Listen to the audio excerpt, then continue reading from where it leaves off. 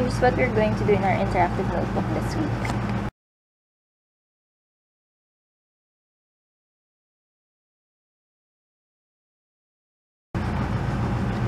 Hi everyone!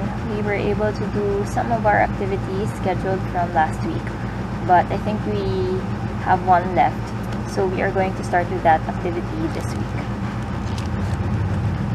For CA, he is going to get his old toothbrush and then clean the teeth and then read the sight words. This is dry erase marker. I use dry erase marker to color the teeth. And then for Filipino, for science, he will label the parts of the body. I have some cut up words that he will glue here. And then for Filipino, he will identify which one is mababa, low, mataas, high. Or short and long. And then for this one, he is going to read the names of the animals, and if he wants he can color them as well.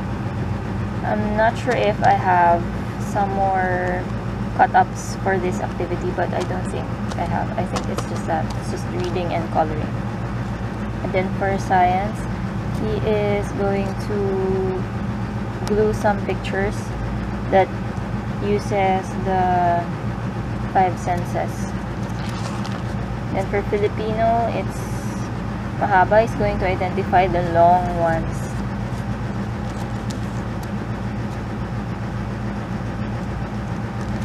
And then for CA I think this is for Wednesday already, he is going to just connect. And then for science, we have some words that he will paste here. And for Filipino, nasa loob or inside. We are going to learn this phrase, nasa loob.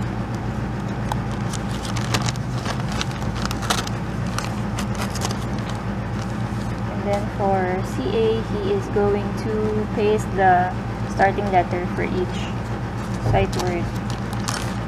Then for science, we will learn where we buy food. And then he will just trace this.